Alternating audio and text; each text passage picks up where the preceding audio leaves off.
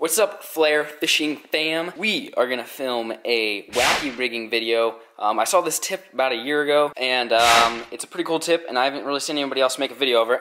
So, just grab some supplies, ribbon tail Senko box, and I need some Senkos, which those should work, and I need a wacky tool. Pretty positive I stuck it in this box thinking if I ever need a Senko, I'm gonna need the wacky rig tool, but it probably wasn't the smartest thing to stick it down in here somewhere. Now I'm just lost. I have absolutely no idea where this is.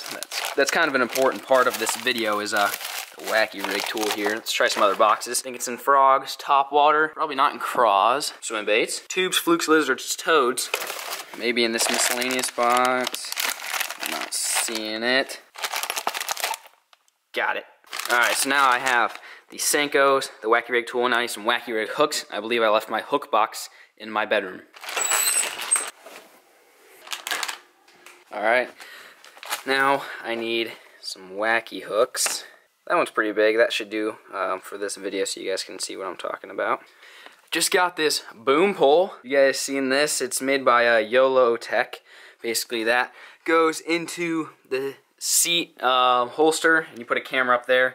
That way you get the look of a drone without actually having a drone. Pretty sweet. Alright, so now that I've got the three things, got the Senkos, wacky rig tool, hook, I'm going to show you the best way to rig a Senko wacky rig. Alright guys, so in today's video I am going to show you how to effectively rig a wacky rig to catch more fish. Because the thing with the wacky rig is it gets a lot of bites, but your hookup ratio is not always that great. So there's a tool I use to help me catch more fish. And this one is the wacky tool. There's a couple of different brands, doesn't really matter which one you use. Basically what it does is it has these little, you can see these little bands on there. And you basically stick your lure inside of the tube, slide the band off, and that's how you rig it. So I'm going to show you how to rig. To me, it is the proper way, and it just allows you to catch a lot more fish. So what you do is you stick your lure through the tube, just like that. And you see this little ring right here. See if I can get the camera to focus there. A little ring right there. You slide that off. So you just slide it on down. You want to have this somewhat in between the middle, so if you were to bend your worm in half like that, you know, you want it somewhere right in the middle. It doesn't really matter. You get different actions depending on where you place the ring. Slide it off. You can see the ring is on there just like that. So this is how most people normally do it. They take the bait and they put the hook right through it like this.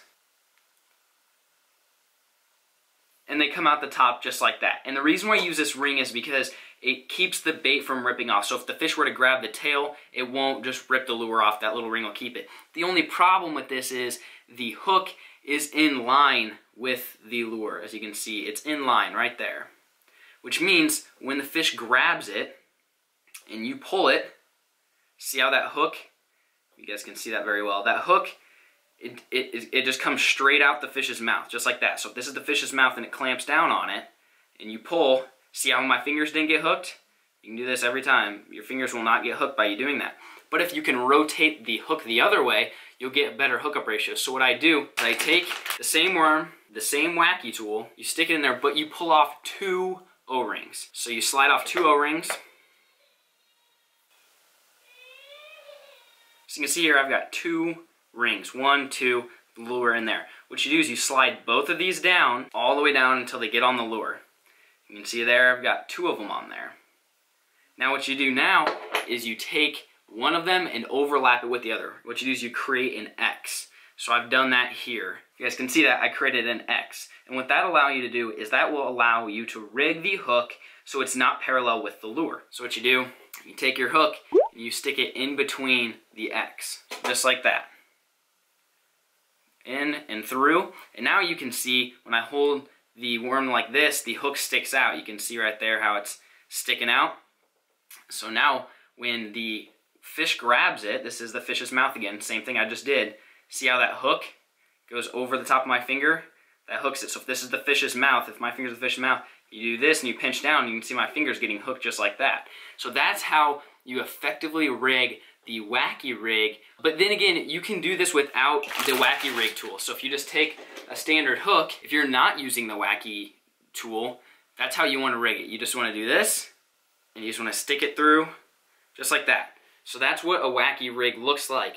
But the problem with this, especially if you're using the Gary Yamamoto ones, the high-end actual Senkos, you know, you could have a bluegill pull on this and it will rip the worm right off your hook, and you're just going to go through a ton of more worms. So in my opinion, this is the best way to get the same amount of action that this one has. You can see they're rigged the same way, but there's no way a fish can break through, not even one ring, but now there's 2 rings on there. There's no way a fish is going to break through that. Basically what's going to happen is the worm will cut in half eventually when there's enough tension put on it. And that's how I rig a wacky rig. I wish I would have learned this tip a long time ago, because I used to wacky rig fish all the time. I still do. That's probably my all-time favorite finesse style fishing in the summer, skipping it up under docks.